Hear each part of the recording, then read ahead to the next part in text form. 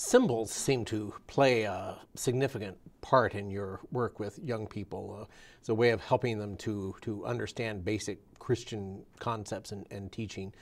Symbols that might, for example, make the meaning of brokenness and forgiveness and reconciliation much more readily accessible and understandable. Can you give us some ideas or examples of ways in which you have used symbols to communicate that kind of idea? I think teenagers are at heart poets, right? They think deeply, they react deeply, they are very open to image and symbol and story. One of the ways that we have recently tried to communicate the idea of forgiveness, or the opening stages of forgiveness, was to take a beautiful picture that had been thrown by one of the brothers at Taizé, and I held it up and I admired its beauty. Right? I admired its perfection, the right choice of glaze, all the surface improvements that were made, the glossy coat, the lack of imperfection. In fact, it's perfection on the surface.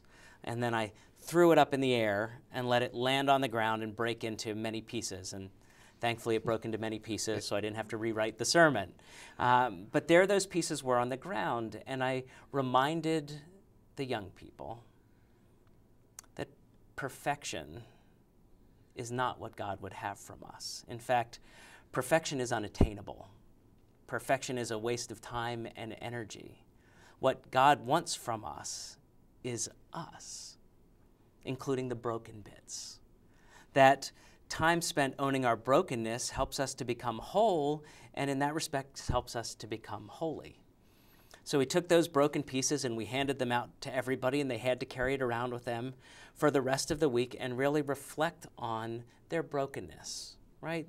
They're kind of dazzlingly wonderful parts, and the parts of them that are flawed or broken, the parts that they would love to see improved, but the parts that cannot be improved. To really own that, because as they reminded me later in the week, the only way you can really forgive someone is to meet them in their brokenness.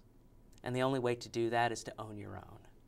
So they came up with embrace your brokenness out of that homily and out of that experience. And I, for one, certainly learned a lot from them as a result.